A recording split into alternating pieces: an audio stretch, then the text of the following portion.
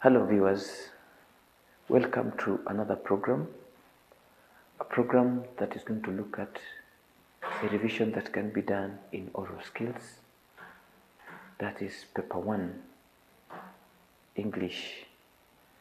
And in this case here we have an oral poem in which we expect to answer 2 areas at the end of it. So the poem is: the sun spun like a tossed coin, it whirled on the azure sky, it clattered into the horizon, it clicked in the slot, and neon light popped and blinked, time expired as on a parking meter. So, as an oral poem that is testing on performance, there are 2 areas which this question wants us to address. And one case is the onomatopoeic words.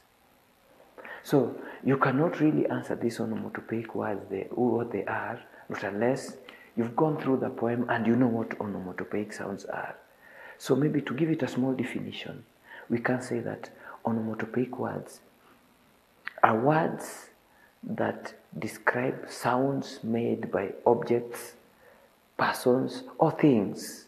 For example, you talk about a snake hissing, the hyena howling, the lion roaring. Those are onomatopoeic words.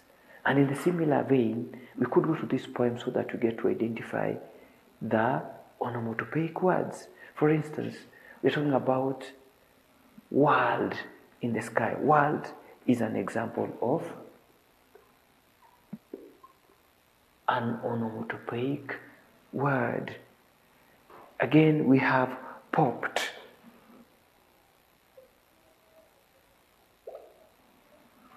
Yes, we could as well talk about clicked.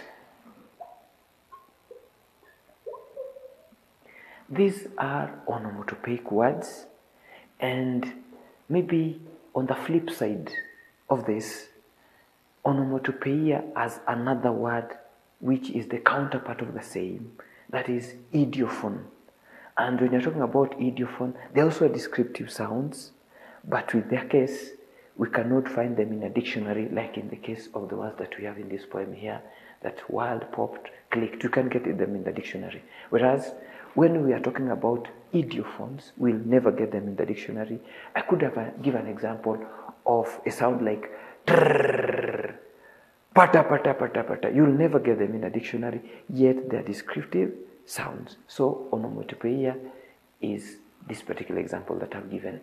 Going to the second question, they're wanting us to illustrate, identify and illustrate any other 3 sound devices used in the poem. So talking about sound devices could be, for example, you talk about repetition, you talk about rhyme, you talk about assonance, you talk about alliteration, you talk about consonants. We shouldn't forget about onomatopoeia, and of course, idiophone. So when somebody is talking about sound devices, we must have all these in mind, and then we address ourselves to the poem, get to see which ones are present in this particular poem. So already we've found onomatopoeia there, and so it is taken care of. So we have to run through the poem and get to see which ones are present. For example, we have line 2, we have the word coin and horizon. That is what we may be referring to as presence of rhyme. And you know, rhyme, we're talking about the sameness of sounds at the end of the line, and therefore we'll be talking about coin, that is rhyming with horizon. All of them are having the na sound at the end of the lines. And then we have another case there, popped. And slot. This one also needs a lot of careful attention. You notice that they are very different. This one is ending in da, this one is ending in, so ending in letter D, this one is ending in letter T, but all of them are pronounced as ta. So popped slot is giving us that. So we have rhyme as one of the sound devices that we have in this particular poem. And then we have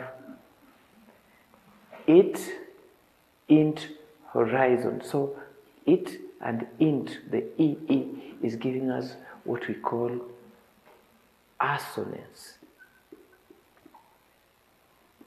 That is when you have successive realization of the vowel sounds in a line of a poem. So you'll be talking about it clicked. It clicked in.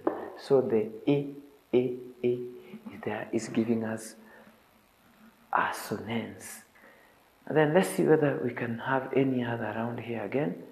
They're talking about sound devices. So far we've got rhyme, we've got assonance, and let's just look around and get to see what else we are having here in terms of the sound devices. In fact, we still have something else for assonance, where we have sun and span. All of them are having the and therefore that is the sound device that we can have. So viewers, just take a minute to kindly make a subscription to this program so that at least we're able to have our family grow in the understanding and preparation for exams and any other revisions that are becoming. So I'm kindly requesting you to subscribe or give it a thumbs up and even make a comment there so that if you have any other issue that you may be wanting us to respond to, we get to do that. Thank you. So the two questions that we got here is what is likely knowledge that we need to have in preparation for the exam. And still I could go back to this. These two lines, slot, popped, they are sharing a common sound, yet the letters are different. So for us to reach there, we must be ensuring that we are making pronunciation at each and every point of the analysis of a poem so that we get to pronounce them, get the last sounds before we decide on that. Otherwise, we hope to meet in the next program. Thank you.